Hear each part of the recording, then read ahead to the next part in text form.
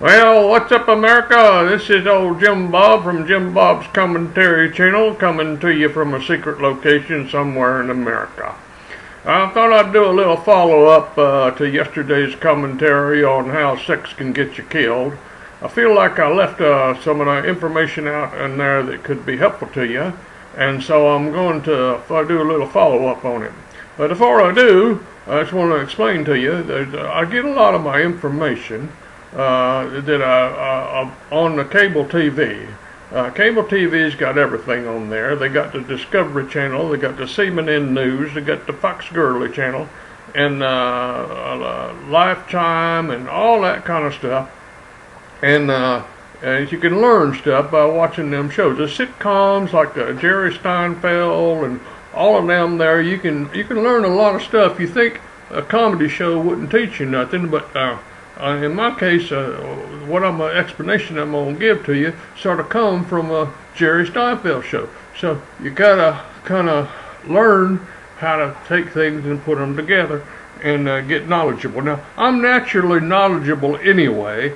I'm just naturally smart. I can't help it. So anyways, going on, I prefer cable TV over the satellite because I spent 34 years of building the cable industry. And there wouldn't be no satellites if it weren't for the cable TV first. But it don't matter. One's about as good as the other one. So if you got the satellite, that's okay with me. So here we go. I was watching the Seinfeld, and I seen this show on there, and it made perfectly sense to me about how humans can get in trouble with sex and get killed. So here's the explanation. You got to use your imagination a little bit, but if you just sort of visualize, you'll be able to understand what I'm about to teach you. See, I went through the hunting explanation yesterday, so if you didn't see that, you need to go back and watch that one first. So I explained all that to you. So, but humans are different.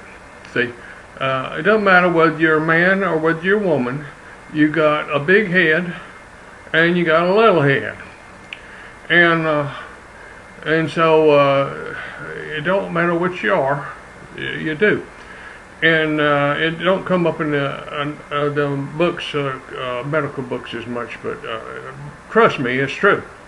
So see, the big head, it controls the arms and your legs and your breathing and all of that stuff, and keeps everything alive in you and keeps you going, and it's the main computer station for everything, and that's your big head. And your little head, it sort of is down in the area of your britches and your zipper area, or your watch pocket if you're a man. Down in that area is where the little head resides. And the little head sleeps most of the time. It don't do much.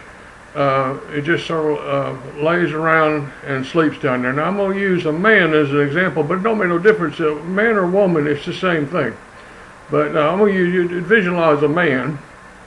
And so the little head's down there, and he's just sleeping. He's a lazy little sumbitch. And he's just laying around down there and doing not much of nothing. And the big brain's up there working away and working and keeping the lungs going and the blood flowing and everything like that. But there's some wires that goes through the human body. I mean, they're not like copper wires, but they're kind of like wires. And the wires to the eyes, it goes right down to the little brain. And it's directly connected down there, and so when the big brain's big head's just doing its job, working around and everything, well, all of a sudden the eyeballs see this pretty girl over there, and eyes do like that and everything, and sends a signal right on down to the little brain, and if the eyes like what they see, the little head starts to waking up slowly, like that. And so when the little brain starts to waking up,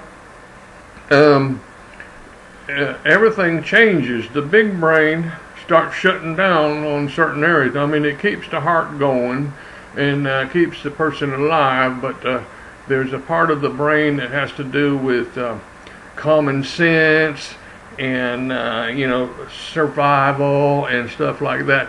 Those switches start flipping off. Boom, boom, boom, boom.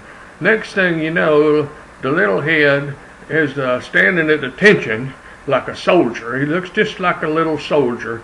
And if it's a Jewish man, he even has a little helmet on him. And he's standing up there like an attention, and he's got control of the whole body, all of it. And the big brain there's no common sense left in there or nothing. It's just following whatever the little head tells it to do. And so on and on and on it goes until the little head gets where he wants to go. He's got a destination in mind, and so he's headed on to that destination as quickly as he can get there. He starts moving towards that destination. He's heading on that path, and the whole thing has to get headed towards the destination where the little head wants to go. And eventually, the little head gets where he wants to go, and he does what he wants to do. And then once that's done, he goes right back to sleep. He just falls right on back to sleep again, and the big head takes back over, and everything's back to sort of the normal after a short nap. And that's how the big head and the little head works. And like I said, I learned it watching the cable TV, and you can too. And if you just think about it, it makes absolutely perfect sense. And so, when the big head loses all its common sense and everything, it's the same thing with the deers and the turkeys. They just lose all their common sense. It's just all gone. And the next thing you know, they're ended up dead.